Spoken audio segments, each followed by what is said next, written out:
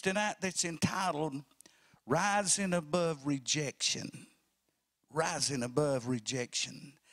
Amen. Let me encourage everyone listening tonight, amen, that to never allow anyone else's opinion of you stunt your potential. Amen. Be all that God intended for you to be.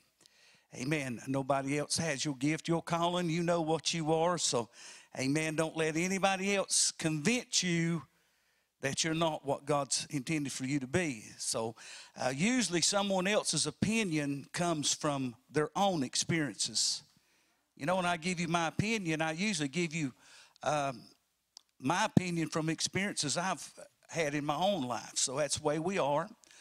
We can't tell about, we draw our conclusions from our own experiences and our own limitations, our own failures, our own letdowns in life. So, so don't allow anyone else's opinion impose on you. Amen. Don't let their limitations limitate you. Amen. You do you. I said you do you. You be you. Amen. You might possess gifts and callings, talents that are not in somebody else. And whoever you're consulting in may not have the gift that you've got. And so, you know, their opinions may not amount. It shouldn't matter anyway. Somebody help me preach. I read about a man at one time who had lost his business. He lost his savings. He lost his home. He lost his wife. Only thing left that he had was his son.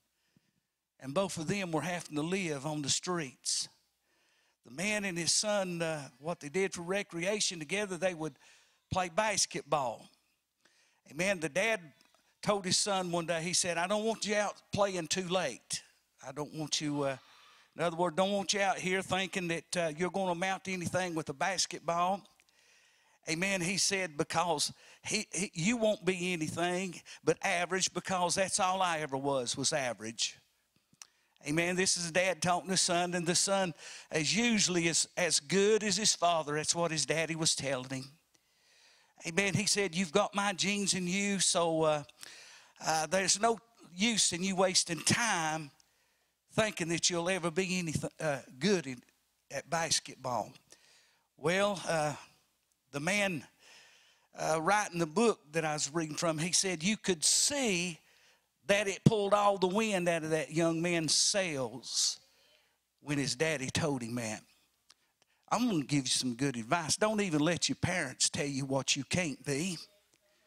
Just because they never done it don't mean you can't do it. That's good preaching right there. Somebody give the Lord praise. Amen. Just be who you are. The boy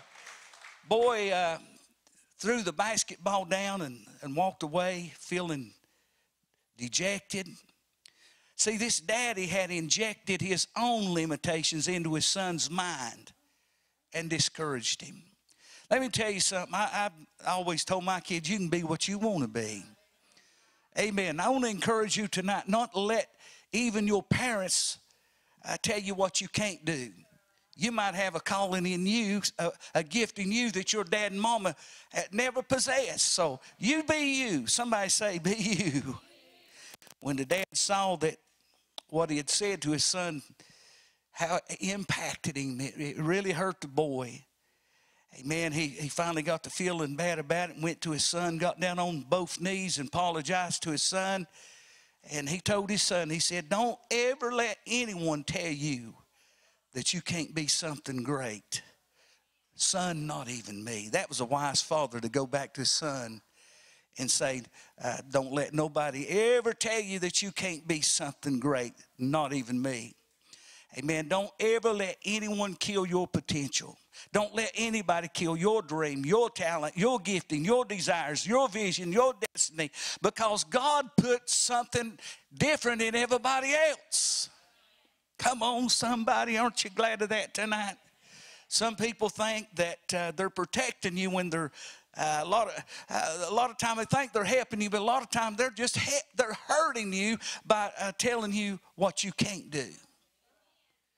Just because someone didn't go any higher than they went is no sign you can't go no higher. I remember years ago when I started preaching prosperity and stuff, a lot of people started saying things like David's trying to get beyond his raisins. And I want to say amen to that. Everybody ought to want to climb a little higher. Amen. You ought to want your kids to go higher than you. Come on, somebody. Amen. Never allow anyone to convince you that the dream that God gave you is unreachable. If God put it in there, it's achievable. You can do it, or God wouldn't have called you to do it. I'm glad that the Wright brothers, the inventors of the airplane, didn't listen to the mockers and scoffers and give up on the airplane, aren't you? Amen. Nobody else in town had that desire. Nobody else had that dream. Nobody else had that vision. But the Wright brothers had it, and they pursued it, and they achieved it. Thank God for that. I'm glad that Henry Ford didn't listen to those who laughed at the idea that there could be a horseless coach, something that would run off of a motor. Amen. That's as far as they could see. You know, they thought they were doing good. They wouldn't hire cotton with a horse pulling them around. But honey, let me tell you, a guy come around that had a vision that you wouldn't have to have a horse. Aren't you glad of that tonight? Somebody say amen. Thank God. I'm glad that Walt Disney didn't give up on the dream world that he had in his heart when the banks turned him down. 299 times he heard no, no, no, no, no. Amen. I believe after the first 100, I'd have probably got real discouraged. But on the 300th time, Walt Disney got his first yes. How many's glad that Walt Disney, if you've ever been to Disney World, you know what I'm talking about. Amen. It is a dream world. He wouldn't let his dream go because the mockers and the scoffers. I'm glad that Thomas Edison didn't listen to the doubters who made fun of his idea that there could ever be a light outside of a lamp. Amen. The light from an oil lamp is as far as people had got to, and nobody else could imagine farther than ever having a light without an oil lamp. But Edison had an idea. Amen. Those people were as far as they could go with it. But Edison, he wanted to invent something that you wouldn't have to use oil and, amen, light every morning. And he invented that light bulb. Let me tell you, the desire to keep probing was working in him. He kept digging until he invented the light bulb. Thank God for people who keeps probing until they have a breakthrough. Break new grounds. Thank God for the inventor of the telephone. At one time, telegraph was a great invention. Amen. They thought they were doing real good because they had a telegraph that they could use to contact other cities and towns. But, amen, there was a man come around that decided we can have a telephone where we can sit in the living room and talk to somebody and hear and talk to each other. And he kept pursuing it, and thank God today we have a telephone. Today we've got a telephone. Today we've got computers. I was in India, and a preacher that I was with brought his iPad, and I was sitting in India in my bedroom, and I could see Lisa on the iPad, and she could see me at the house all the way in India. Now, let me tell you, I'm glad people kept on dreaming. You might possess something in you tonight that your boss man don't possess. Amen. Somebody that'll, amen, something that'll take you to the next level. Amen. Keep believing. Everybody say, keep believing. Amen. The airplane was the Wright brothers. It was in their heart. The light bulb was in Thomas Edison, not in another heart.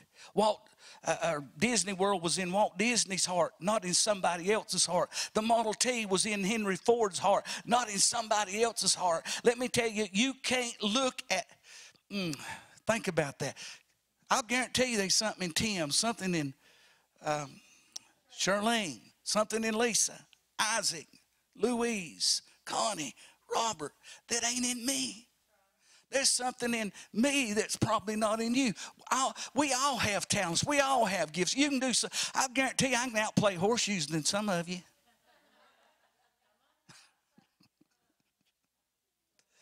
Amen. Some of you maybe not. But I'm telling you, some people can do things. Come on, somebody. Somebody could probably sew better than I can sew. I can't sew a lick. Somebody praise God. Somebody praise God. You've got a gift. You've got a calling. You, amen. Just like this cable guys. I don't know a lick about that stuff. Don't want to know a thing about it. Amen. They're good at it. Amen. They know what they're doing. I guess most of them do. Let me tell you, we've all got gifts and callings. Hey, we can't just do anybody else's job. Any of y'all out there want to preach tonight? Anybody want to pastor? I'd like to trade this week of pastoring with you. I'd like to trade this week of pastoring with some of you. So y'all don't know everything that a pastor has to go through. I'd rather be working 40 hours, 50 hours a week than some of the weeks I've had trying to pastor people. It's hard cleaning up sheep manure all the time. It's hard keeping a staff long enough to get back in line now. Hear me preach in this house. Amen. Some people think, well, the glorious be a pastor. Amen. The pastoring is more than get behind this pulpit. You wouldn't want it after about 2 days. Come on, somebody. And I probably wouldn't want your job after 2 days. I'm graced for this. You're graced for your job. Whatever. Come on, somebody. And I want to give you some good advice tonight. Don't try to get over in somebody else's area. Don't get in somebody else's lane. Don't try to be something that you're not. If you ain't called to preach, you better leave it alone. You end up in a funeral home somewhere. I'm telling you right now. You don't mess with that stuff. I've been praying about some people this week that's playing with this thing. God hey, this is something you don't want to play with. Somebody say, this is something you don't want to get in if you ain't called, because the devil, you'll be no match for him without God. You'll just make a big embarrassment of what's going to happen down the road when God proves that you ain't called. Somebody hit me preach. I'll tell you one of the most embarrassing things, I just had this thought. Most embarrassing thing in the world could have been for 7 boys have to run home naked. 7 sons of Sceva. Devil beat the tar out of them, stripped them of their clothes, had to go home naked. That would be embarrassing. Say, you better leave this thing alone if you ain't called to preach. Come on, somebody. You get out of your calling. Hey, man, I'm called to do this. That's why after nearly 40 years, I'm still here. But if I wasn't called, I wouldn't have lasted the first week. Somebody say, God will grace you. Say, what's in me ain't in you, and what's in you ain't in me. Amen. Hey, some people does jobs I wouldn't have it. I went to my uncle's, spent a night with him one time, worst mistake I ever made in my life. He lived on a dairy farm. About 4 o'clock in the morning, my uncle run me and my cousins out of bed. It's time to milk the cows. What do you mean? It ain't 4 o'clock in the morning. Milk the cow. Get out there. We got out of bed and had to go milk the cows, go do a silage pit and throw it. And we didn't have no tractor to do it. We had to throw it with a shovel. Then we got the good part, got to go to the barn and clean up the cow manure. I thought if I ever get out of here, I ain't coming back. See, they were gifted. My uncle loved that. He loved that. He loved doing that work.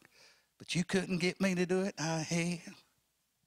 Give me a pastoring job and a microphone. I'll be all right. See, let me say this. You can't look at a person and tell what's living inside their heart. I've often said this. You can't judge a book by its cover. Amen. You can't judge what's in a box by looking at the box. In ancient time, they would wrap the finest gold and silver in burlap sacks. Burlap didn't look too good, but what was on the inside? Hit me preach. Amen. On Americans Got Talent. Y'all ever watch that? Me and Lisa likes that. And anyway, we try to watch it. And on Americans Talent, I've seen some big surprises. And you, people come out there on stage and start showing what they can do and what they've got inside of them. I mean, stars were born overnight.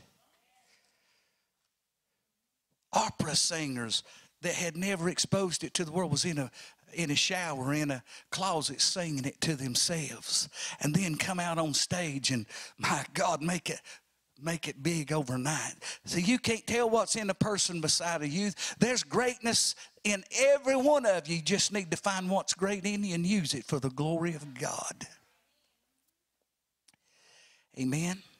Those people on Americans Talents for years were unknown, but they had a gift in them, amen, that was exposed overnight. You may have your doubters, you may have your mockers, you may have your naysayers. See, David, amen, he had his doubting dad. Well, that's hard if you got a doubting dad. Hit me preach. Amen, and he had jealous brothers, and they lived with him. I mean, they lived with the king and didn't know it. All they saw was just a little shepherd boy, but God had put a king inside that young man. Somebody pray. Whoo, you better be careful who you're living with, my God. Help me preach. You don't know who, amen, you being raised with. My God, they might be the next ambassador, might be the next president, might be the next Billy Graham. Can I get a witness tonight? Amen. Somebody ought to be shouting right now. Somebody ought to be praising God right now. Amen. That God placed greatness in you. God gave you a talent, the know-how, and the gift that's living inside of you. I tell you, I believe everybody ought to discover what God placed in them that's special. You know, all of us have got different handprints. Hello? God has placed different talents in all of us. We should try to discover it. Amen. Praise God. We're put here to find it and use it for the glory of God. I believe David thought, that they'd think that I'm just, I believe that David thought that thought that I'm just an average man. Amen. I think that I'm just mediocre. Amen. David knew that they was thinking that he was just a little shepherd boy, but God had planted a seed of greatness in him. And I believe that David thought like this. Now, I was telling how I might have mixed up a little bit, but anyway, what I was trying to get at, David's family may not have thought much about him, but David knew. Somebody say, I know that I know. Does anybody feel there's more to you than people see, more to you than meets the eye? Well, David knew that. David knew that there was seeds of greatness living inside of him.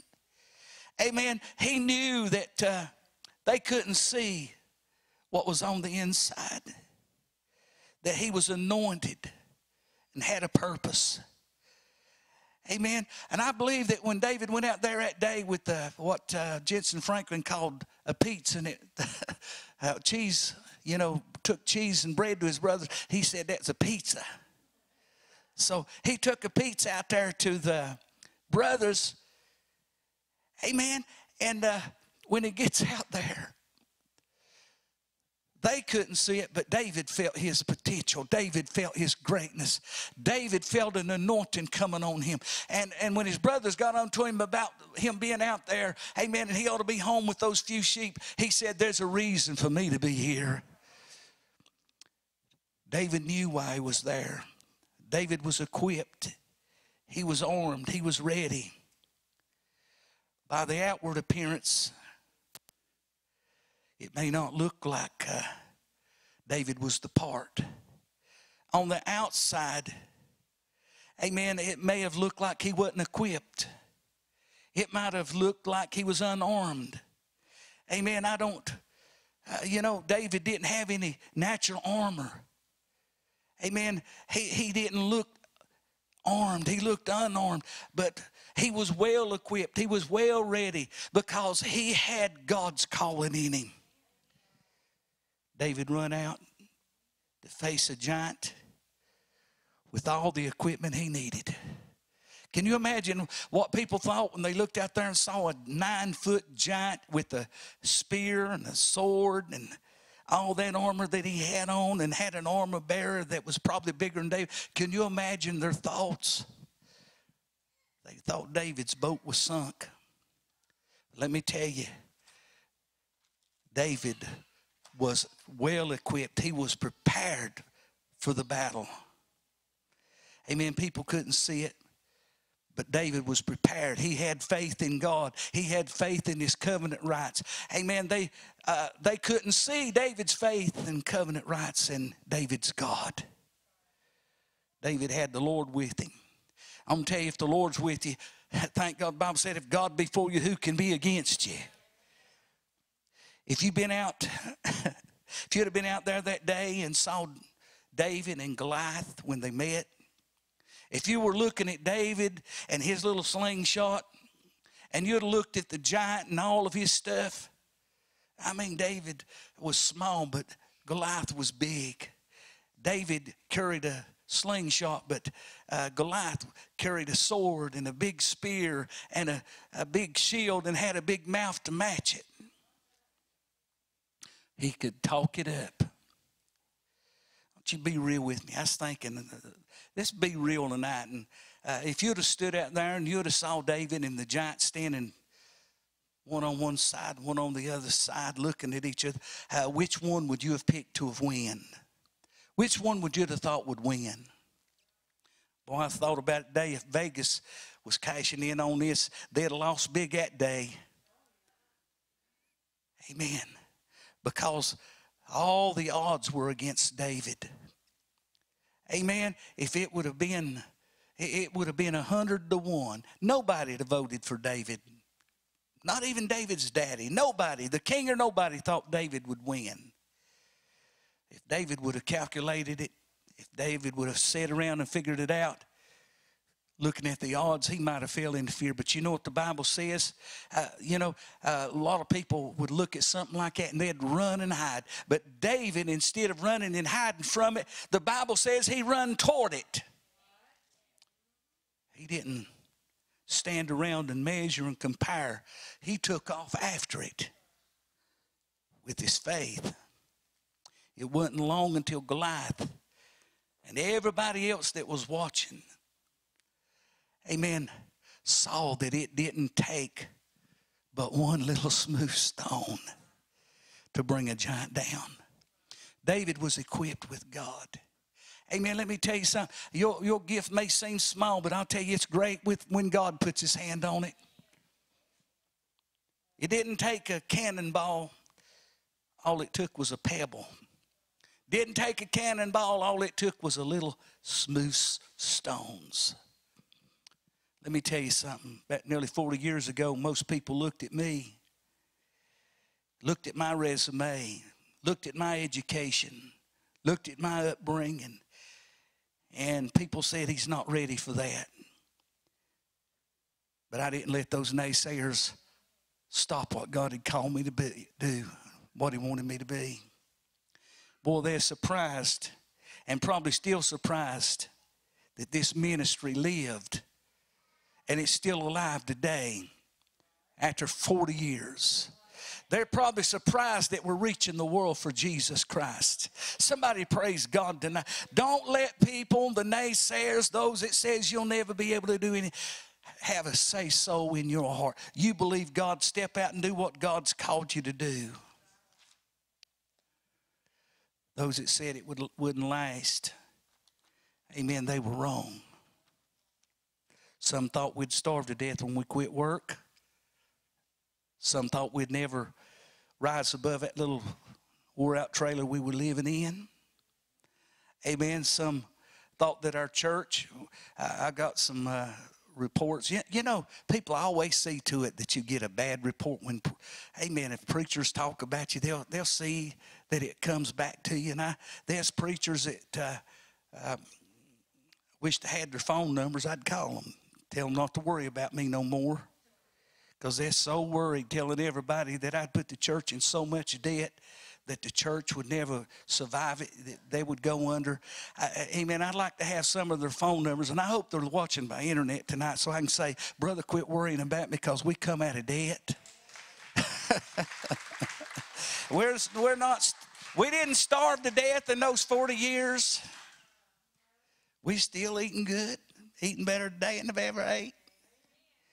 Amen. We still live in that little trailer. We live in our own home. Paid off. I'm not bragging. I'm bragging on what the Lord. When God puts something in you, don't let the naysayers talk you out of it. Their opinions don't mean a rip to you or me. Somebody say amen. Just be what God wants you to be. Do all that God wants you to do. Nobody can do you for you.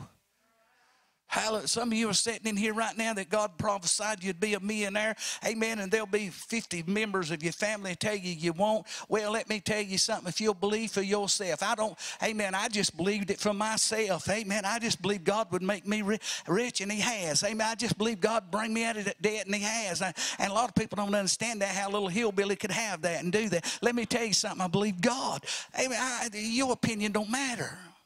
Their opinion of you don't matter. Somebody say, does anybody feel that there's more to you? Come on. Does anybody in here feel that God's put a calling in you to rise up? Come on, have more than you've ever had before. Do more for the kingdom of God than you've ever done before. Can I hear a witness of that right now? Somebody lift up your voice and give the Lord praise.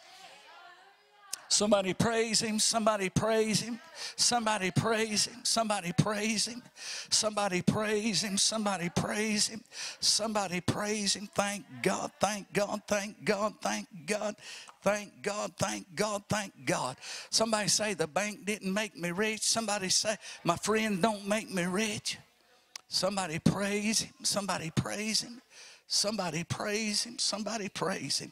Hallelujah. Somebody give Him praise in this house. Hallelujah. Amen. Sure wasn't the bank will make you rich. I got a statement the other day. It's one of our accounts. Just one of them was $330-some thousand just in that one account. And it didn't draw.